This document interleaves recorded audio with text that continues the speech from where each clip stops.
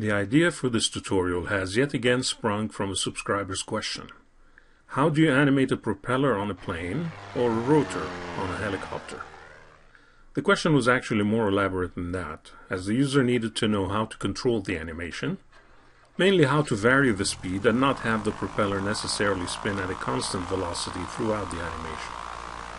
You will explore different scenarios here, not only how to keyframe the 3D propeller, but later how to add motion blur effects. These are always important, especially for objects moving at high speeds. You will learn to create such effects using only 3ds Max or with the help of compositing software.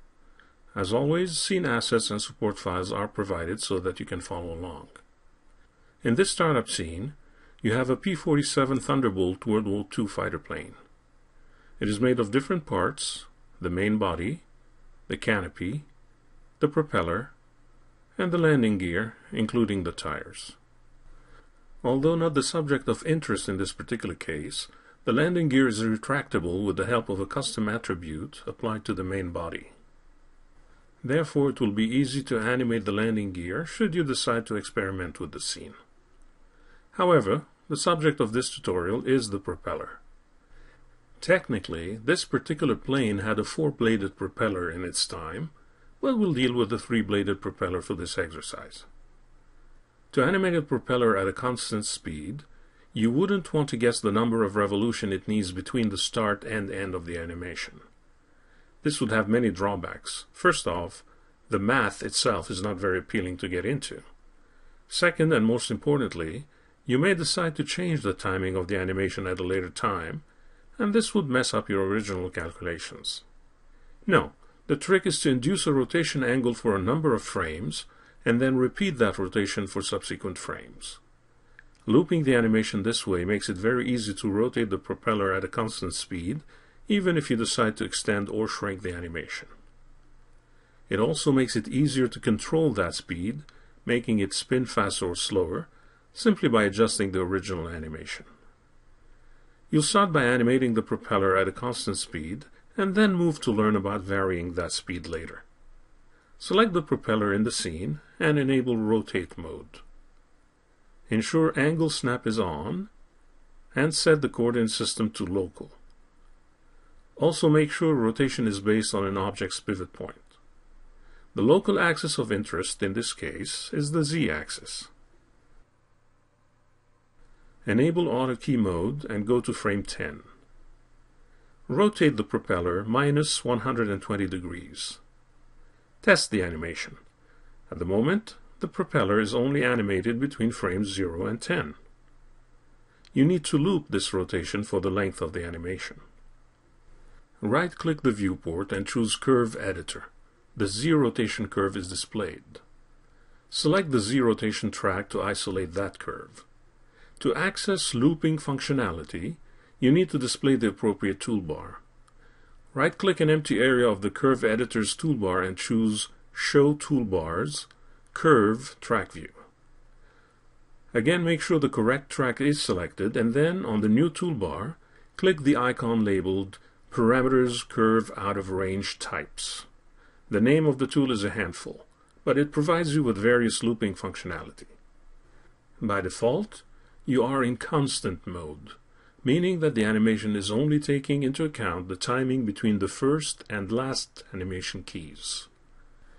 You can choose other options, such as cycle, loop, ping-pong, linear, and relative repeat. The last one is the one that interests us in this particular case. Try others, such as cycle or ping-pong, to see the effect you get.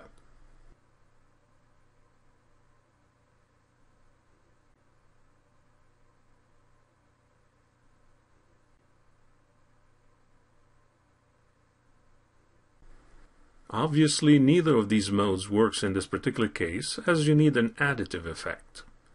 Try the relative repeat mode.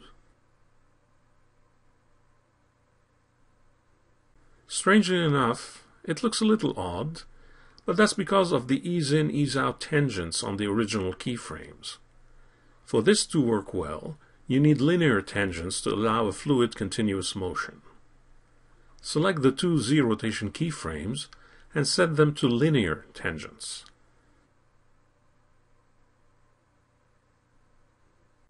Play back the scene again. This time it works beautifully. The selection brackets make it look a little weird, but that's just an optical illusion. If you deselect the propeller and try again, you will see the effect is exactly what you planned. From that point on, to make the propeller spin faster or slower, but still at a constant speed, you can expand or reduce the timing between the two keyframes simply using the timeline.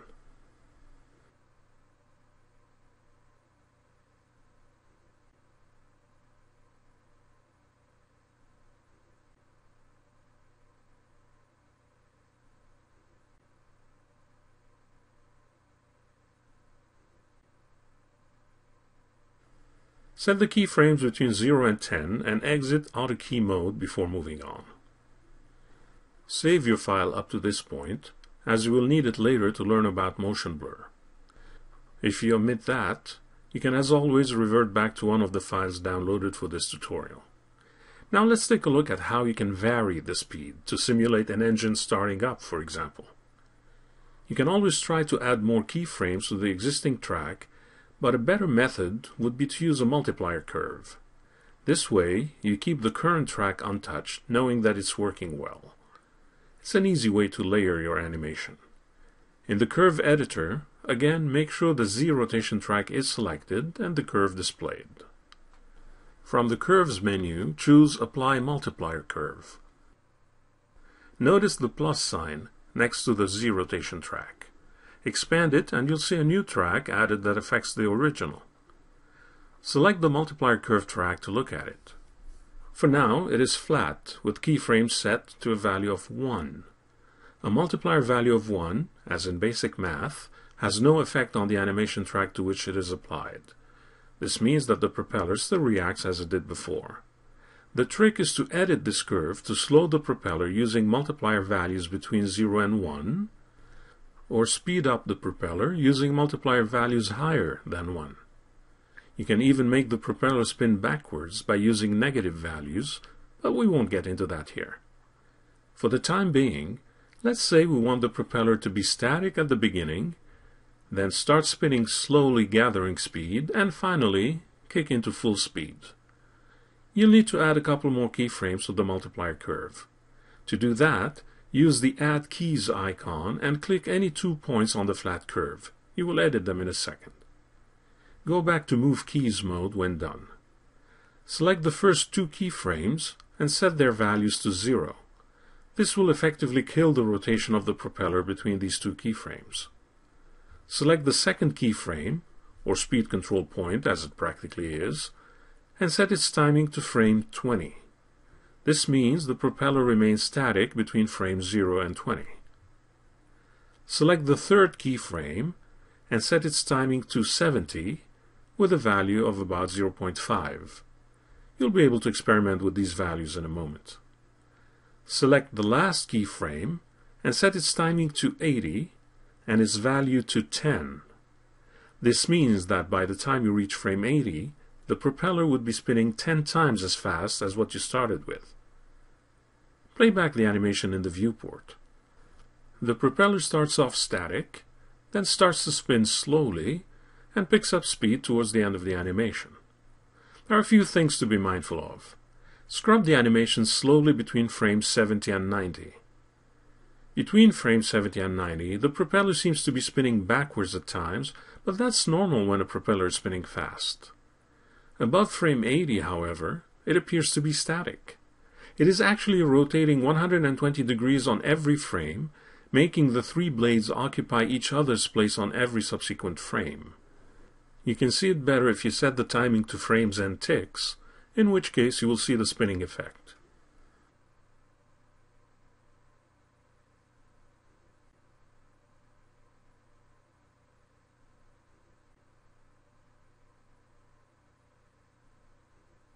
Another way is to slightly offset the animation.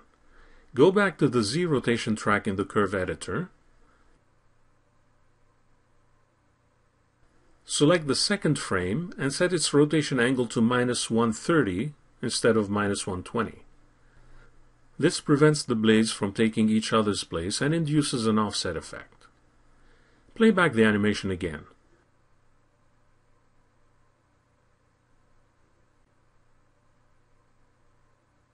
Extend the animation to 200 frames to see the effect better. The effect seems convincing in the viewport, but if you were to render it now, you're in for a surprise. If anything, the propeller seems to go slower after the engine has kicked in. The problem is that the 130-degree rotation has the same effect as a 10-degree rotation. What you need is to add motion blur to give the propeller a sense of speed. This is what you experiment with in the next movie.